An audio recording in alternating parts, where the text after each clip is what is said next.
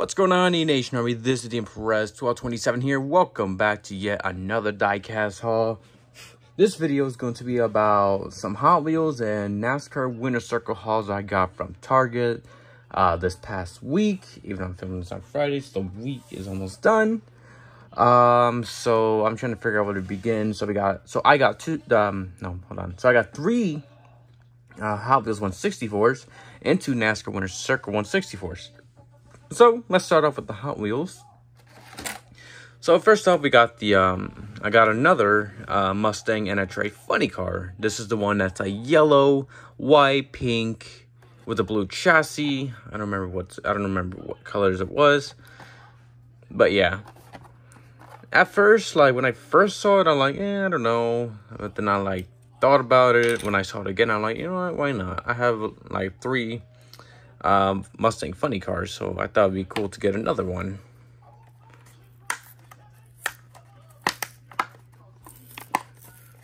Alright, so let's open this up.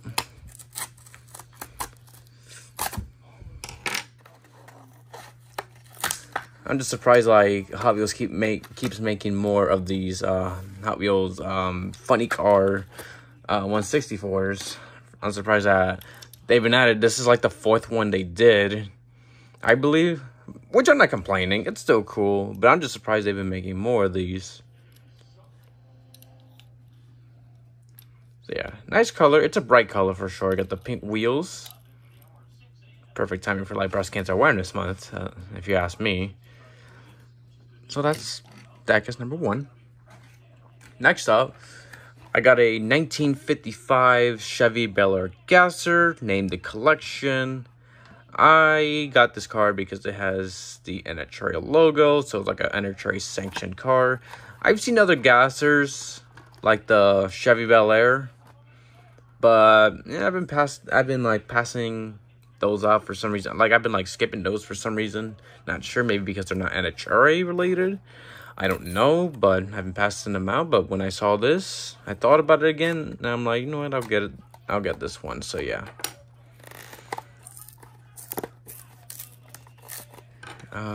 So yeah, and there's also, this is not made by Hot Wheels, but there's another Gasser car.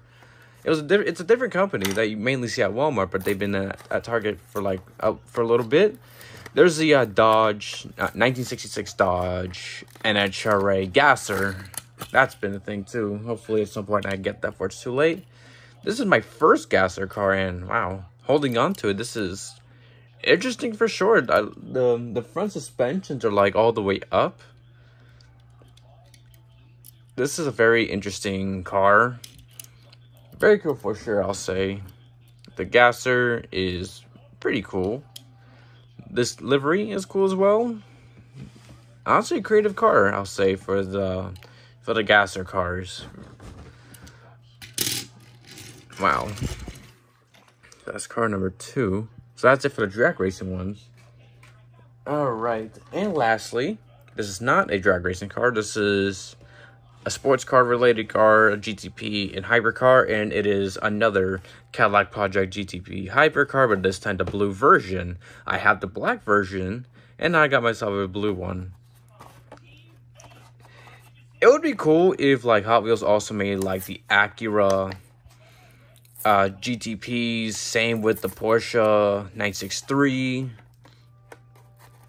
and the BMWs as well. Wouldn't that be cool?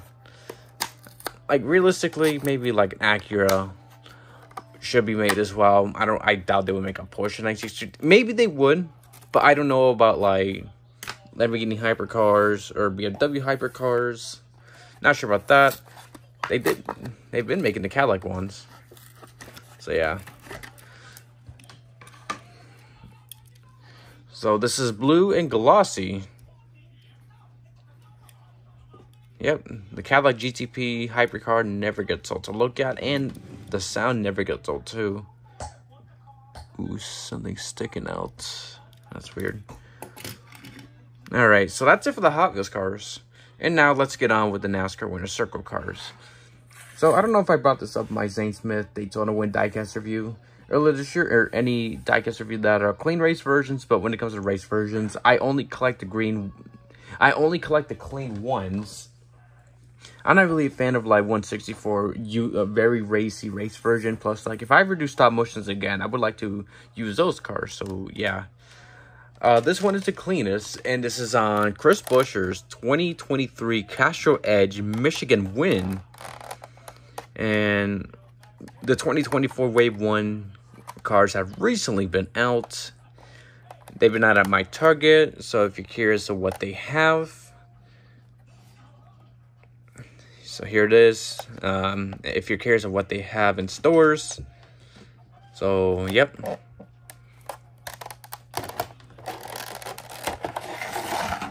So, of course, it has the stand that I gotta screw out.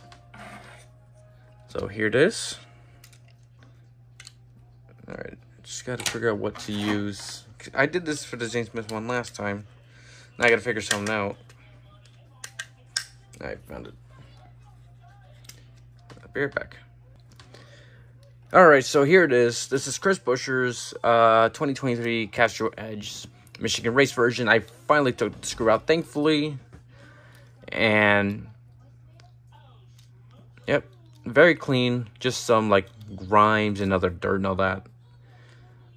There's a grill, and this is like a very cool feature right here, which I'm kind of surprised that they did this on Winter Circles, but not really at the same time, because obviously you can't do this for like NASCAR Authentics, but you get the chrome numbers. So this is very cool right here.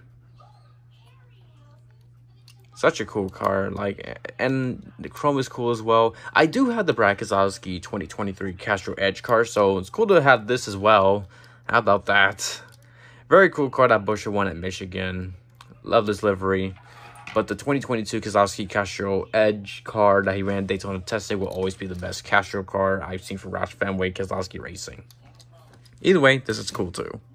And finally, this one is Michael McDowell's 2023 Horizon Hobby Ford Mustang Indianapolis 200 or Brickyard 200 race version, where he won the final, thankfully, final Indianapolis road course race.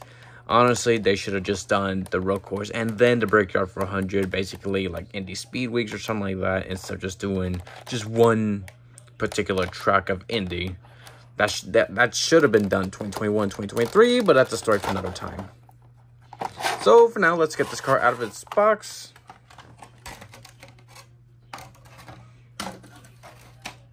So yeah, here it is. This is Mike McDowell's car. Awesome, awesome. Now I'm gonna take the screw out. I'm gonna take the screws out of it. All right, so here it is. This is Mike McDowell's 2023 Horizon Hobbies Indianapolis Road Course win. Finally got this out of its stand, and I mainly got this car because it was clean. I know there's like a little mark from some contact on the left rear quarter panel, but I mean, the car's mainly clean. And also you got the windshield wiper as well with the Love's colors and logo. But I still got this car because it was clean. Because like I said, if I ever did stop motions again, maybe I would use this car. So yeah, that's one of the reasons why. That's like the main reason why I like to collect clean race versions. So yeah, but either way, it's a nice car. And oh my god, Horizon RC NASCAR RC cars are expensive as hell. $180. They look a bit cheaper than that, but it is cool to see NASCAR RC cars. But it's livery, cool car. I wonder what it looked like without the numbers being forward, but we'll never know. Nice car. It's cool that McDowell won Daytona and Indianapolis. I know it's a road course for the Indy one, but hey, he still won Indy. I'll give it that. So yeah, those are all the diecasts I got from Target this week.